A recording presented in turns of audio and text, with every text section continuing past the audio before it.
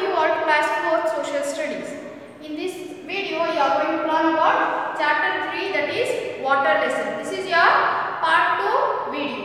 In the first video, first session we have learned about the sources of water.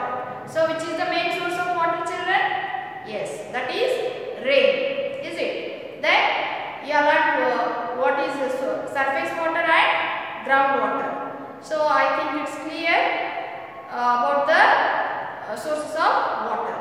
In this session, we are going to learn about the methods of irrigation. So what are the methods of irrigation? You know, children, in agriculture is the main occupation of the people throughout the world.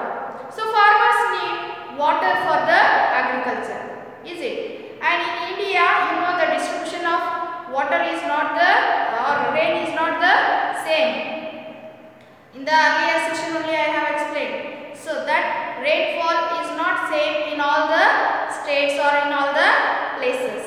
So farmers require more water for the irrigation purpose. So what they will do? During the rainy season they will store the water. And this water is used for irrigation even in the dry seasons like summer. So what they will do? Which are the methods of storing water? First one, canals, tanks, tube wells, and dams. These are the methods of irrigation through which the water is used for the agriculture, children. So let's study these all in detail now. First is canals. So what is the meaning of canal, children? Water from the rivers is brought to the fields by digging small channels from the rivers. These are called canals. So what happens when it rains? The water is collected in the places where we have rivers.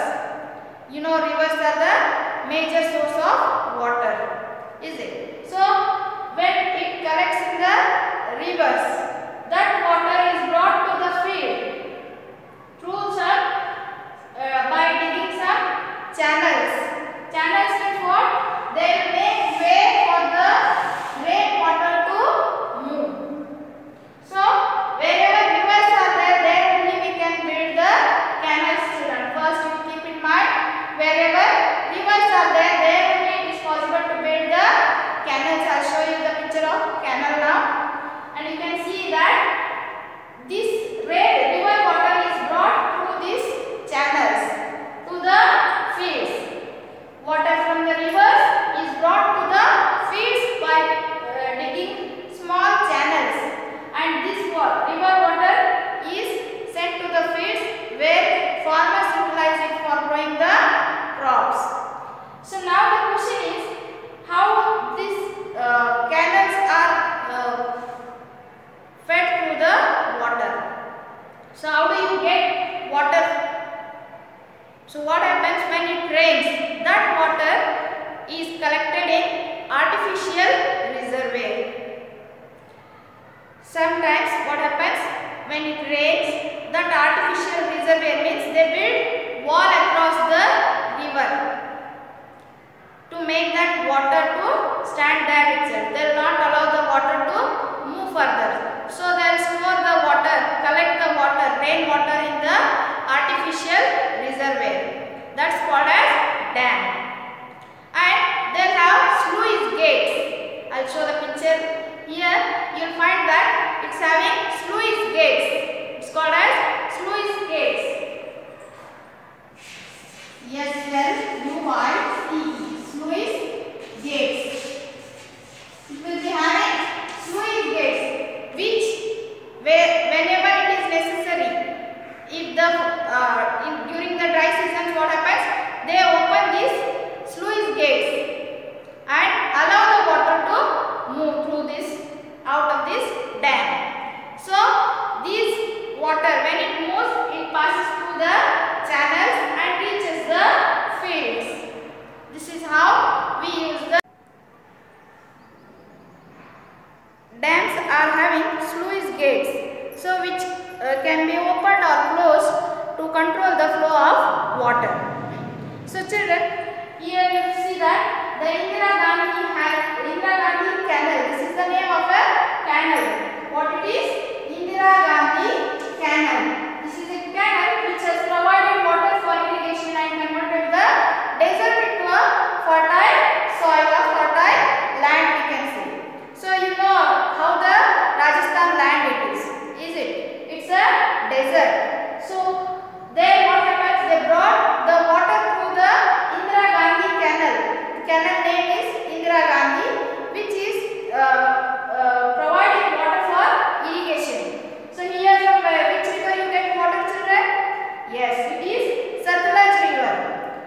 That river water is brought through this canal and this provides water for irrigation in Rajasthan.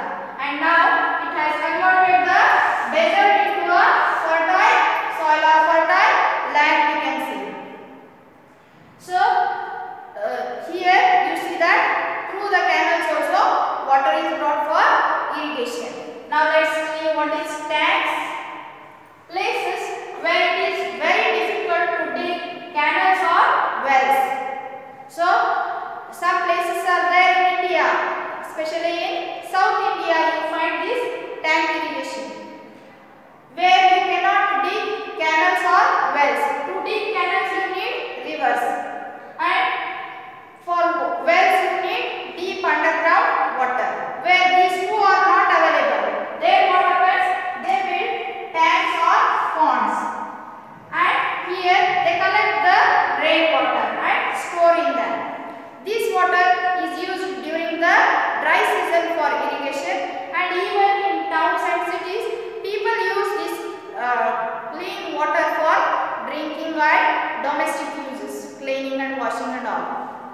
So this tank irrigation is very important, which is used during the dry season for irrigation.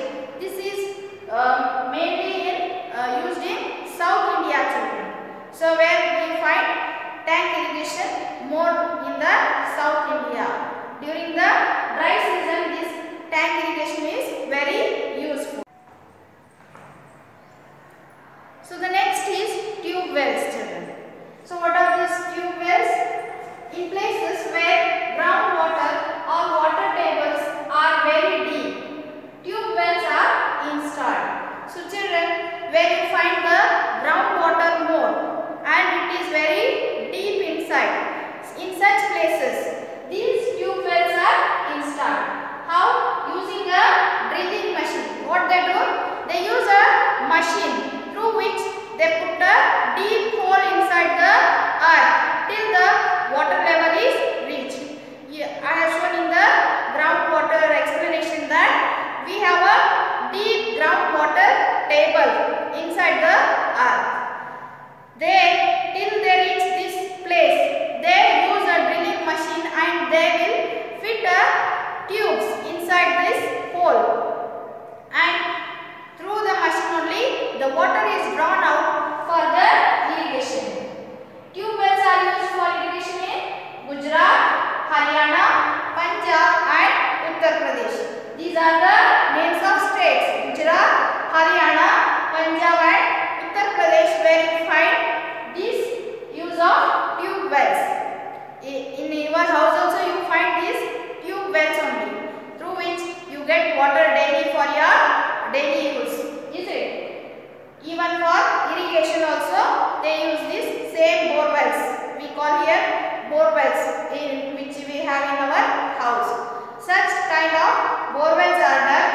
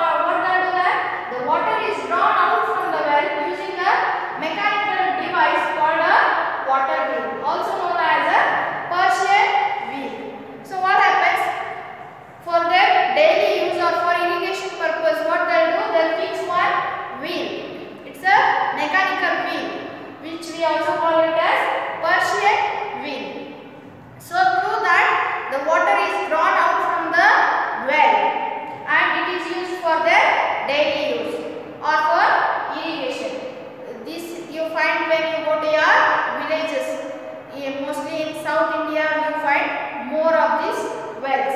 Even in all the places, most of the places in India you find wells for the use of domestic use. We get water from this.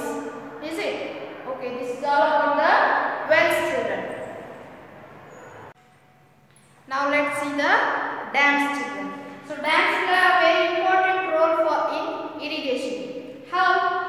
Dams are used to generate electricity called tidal power or hydroelectricity. So using dams we can generate hydroelectricity which is used in our houses. So next, dams are used to control floods.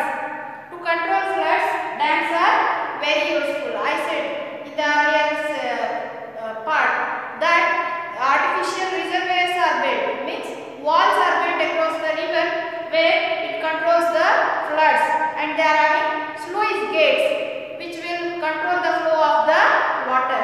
So through this you can control the floods. Then they help in fish breeding. Most of the places where you find dams, there fish breeding is done. This is how it is also called as a multi-purpose use. So dams are used for multi-purpose, means more uses are there of dams. So we call it as multi-purpose projects.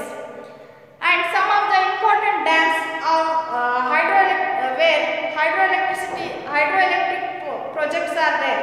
The first one is Bhakra Nangal Dam, which is built across the Satluj River. These are, I said, it is used for generating hydroelectricity. Where you find this hydroelectric project on the Bhakra Nangal Dam, which is built across the Satluj River. This is the Asia's second highest dam, measuring 740 feet in height. I will show the picture where you see this Bhakra Nangal Dam. This is the Asia's second highest dam, which is having the height of 740 feet, which is built on the river Satluj. So this is also called this reservoir is also called as Gobind Sagar, which is the second largest reservoir in India. Then the other project is Damodar Valley project. It is also built across the river Damodar in Bihar. It was initially constructed to control the floods for irrigation, power generation and transmission of electricity for the states of Bihar and West Bengal. So Damodar Valley project, this is done most for the use of to control the floods and for the use of irrigation and for the power generation and transmission of electricity for the states of Bihar and West Bengal. Damodar Valley project is another hydroelectric project, children. Then you have Sardar Sarovar Dam. This is built across the river Narmada in Gujarat. The dam irrigates draft-prone areas of Kutch and Saurashtra.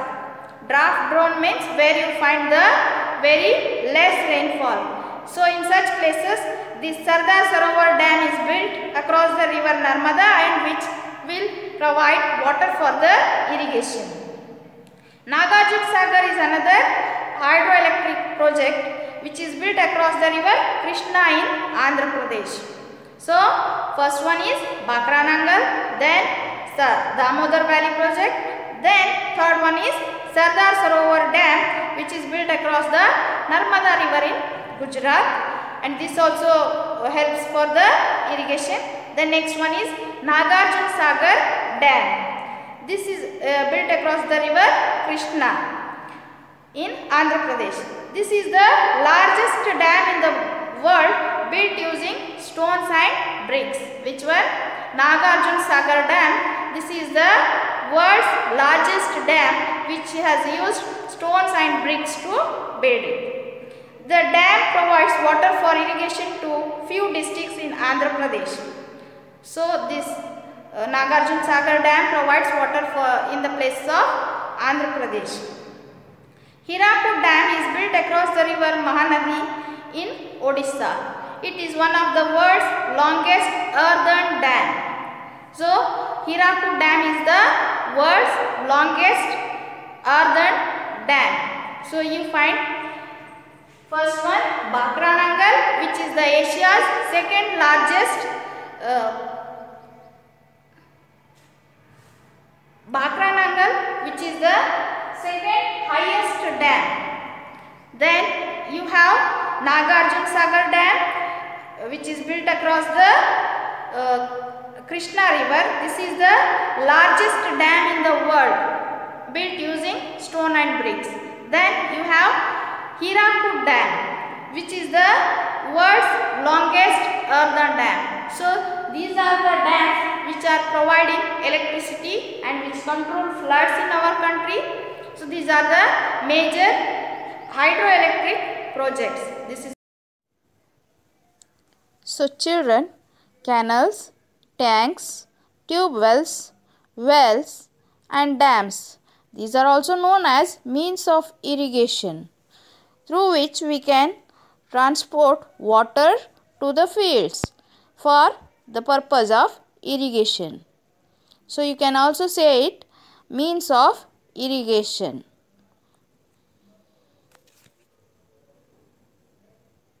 Electric projects. This is all about the water lesson. I hope it's clear, children. We'll meet in the next session. Till then, take care. Thank you.